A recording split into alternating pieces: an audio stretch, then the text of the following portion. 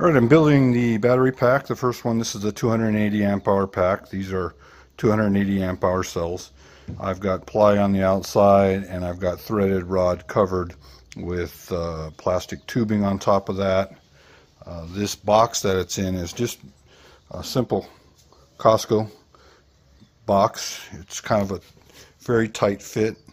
I had to put a piece of 3/4 inch ply on the bottom of it to give it some support, but I needed to raise the bottom because the bottom had a lip and the batteries wouldn't sit flush. So it's actually in there pretty snug if you can take a look.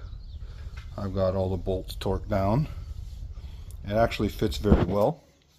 The battery right now, I've got it in a kind of a cross pattern here, so I'm going from positive to positive to positive to positive to positive, and then I'm running a negative, negative, negative, negative all the way around. I wanted to build the battery and leave it in its fixture. I didn't want to put it in one straight row, you know, charge this thing up to top, balance it, and then disassemble the battery and reassemble it. So in this manner, I've just got the wire that's touching the terminal here exposed, and I'm going to do a top balance from here. So I've checked the positive to negative on each end of the battery, and I've got the 3.32, which is what it came charged at.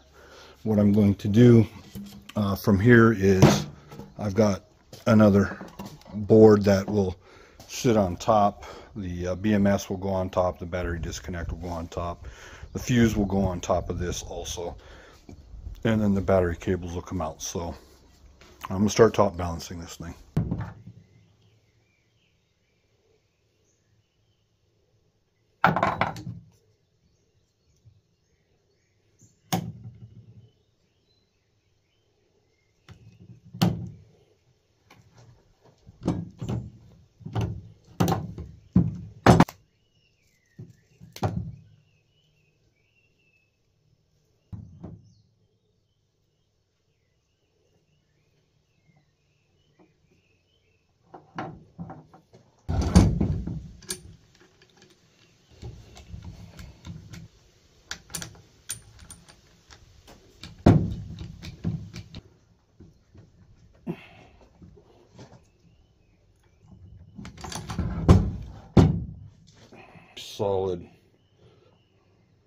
Solid cold welded crimp. I don't happen to have any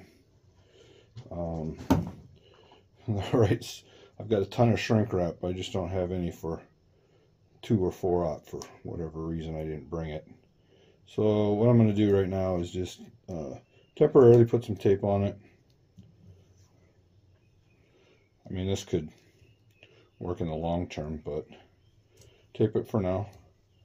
When I come back with the shrink wrap, I'll just replace it.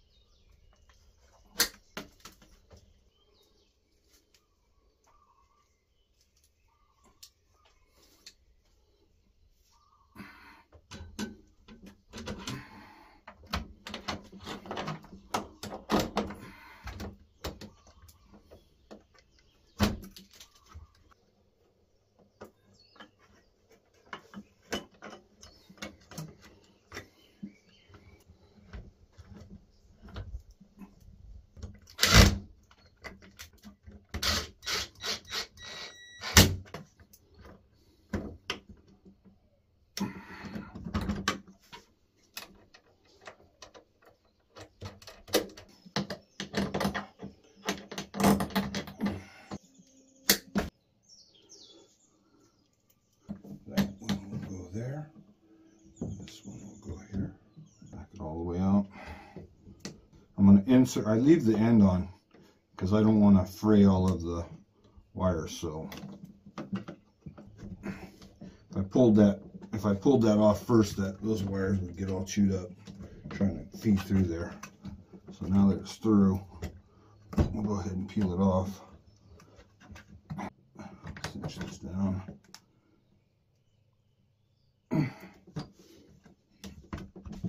Okay, so there we go. Equal conductors here, lengths, equal conductor lengths here. This is 2-gauge wire. And I'll come off of this with 4/aught that's going to head over to the battery packs over here on the shelf. Okay, let's start running the negative conductors. I've got a negative conductor here and here that's going to come to this bus bar.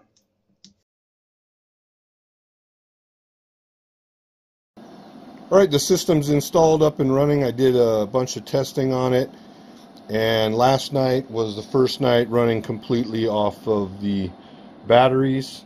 Today it's about 10:15 right now in the morning, and it's completely cloudy. There is no sun visible at all. It was raining most of the morning, so it's been a pretty not so great day. The system started charging at about 8:15 in the morning, which is what I really estimate that it is the charging time of day that it'll start in the morning anyway. So let's take a look at some of the input here of what we got. Each inverter is running again off of the 12 240 watt panels. So I've got 344 volts from that string right now. I've put this on a meter and never seen it go over 420, so I should be good there. I am pulling in 1.7 amps at the moment and 612 watts. We're still putting some power into this even though the weather is miserable right now. Take a look at this one. I'm pulling in 55 volts, 1.7 amps, and 600 watts. So it's about 1200 watts right now off of a possible, 5700 at full rating of the panels, but I think the panels really are at about 85%. They're used panels, so that number is probably another 15% lower. Alright, so if we take a closer look at the battery, I've got it mounted inside of a storage crate. This is the type of crate you can get at Home Depot or Costco. I think this is the 27-gallon one. These are EVE 280 amp hour cells, and there's 16 of them, and they fit just that snugly in there. On the very bottom of this crate, there is a 3/4 inch plywood on the bottom, and I have 3/4 inch ply on the top here for the BMS and the T-class fuse. So the EVE cells are the 280 amp hour cells. They are the double studs. I did drill the bus bars to put in the BMS leads. The BMS leads are wrapped in the wire loom just to clean it up a little bit there. And I'm using the JBD 200 amp BMS. There's the info on that, and it does have the Bluetooth module in it. Running to the BMS, I decided to take the two lugs and jumper them with a bus bar there, copper bus bar, so I could use a single lug coming off of those and use a larger nut and bolt there off of that. I've got two runs of 1-AUG wire going in. This is a 4/aught lug. Coming off on the C-, I've got the 4/aught that's running out from the battery. I have the same thing on the positive side over here, where I have two runs of 1-AUG running into the 200 amp T-class fuse, and then again I also have the 4/aught positive line coming out. Comes out, comes through the battery disconnect, and runs into the bus bars over here. So this is all 4/aught wire here, running into each of the breaker panels. The battery disconnects here. The fuse, this is a DC fuse by Nader, came with the system as a package and I am running 2-aught wire into the system. Okay, coming out of the inverters, I have this really heavy jacketed wire here. This is called pendant wire. It's pretty rugged. It's meant to be free hanging for long distances, so it's very heavy duty.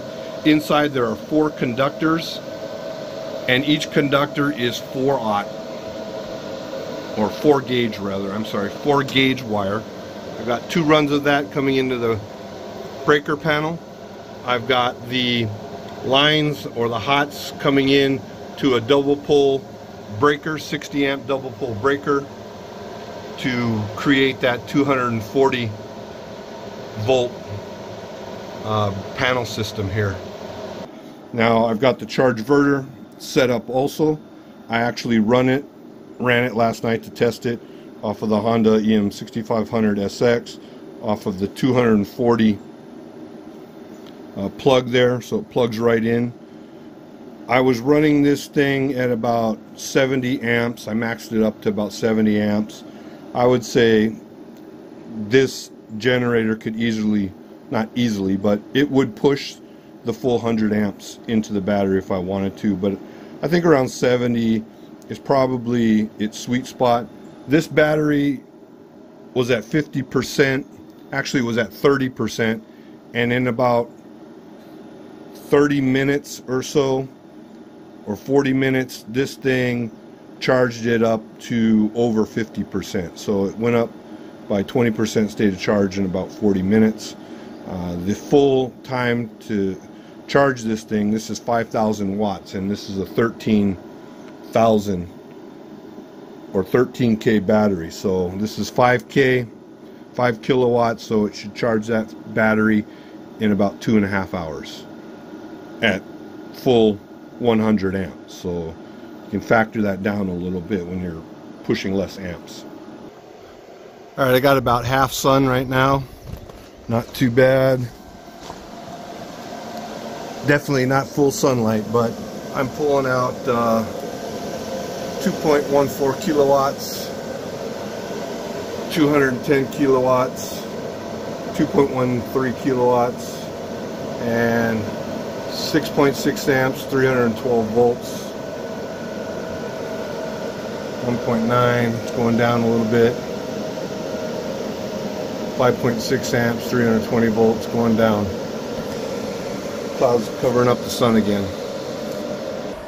Alright, you can see the time difference now.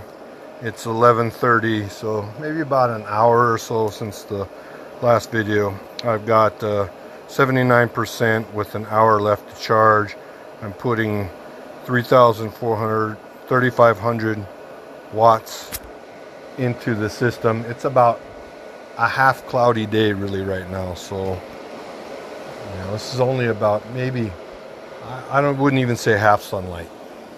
The key thing is that with this many panels, it doesn't take a lot of sunlight really to put enough power to charge this battery.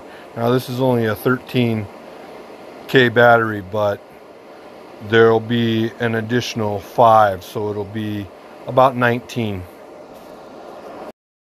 Okay, as kind of a summary, overnight I used just under 3,000 watts of power.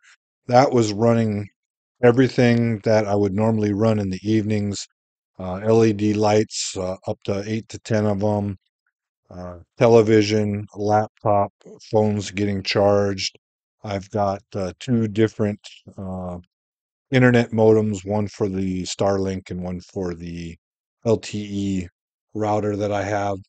So I didn't hold back on anything, and I used just under 3,000 watts of power over that evening.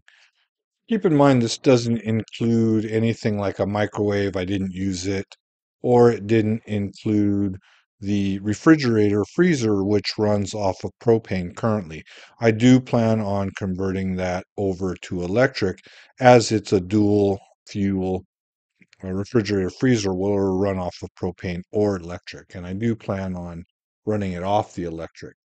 Now, during the daytime hours, I could easily do washer, dryer, or other heavier loads, but I can actually pull, because it's prioritizing the solar before the battery, I can pull up to 12,000 watts of power given, how much solar panel array I have. So I could, for another $1,000, put up basically double the size of the system and have over 10,000 watts of solar panels. So that's another option. I still have a little bit of work left to do to button up the system, and I still need to rewire the house, but I will provide updates on the system and how it's working as time goes by.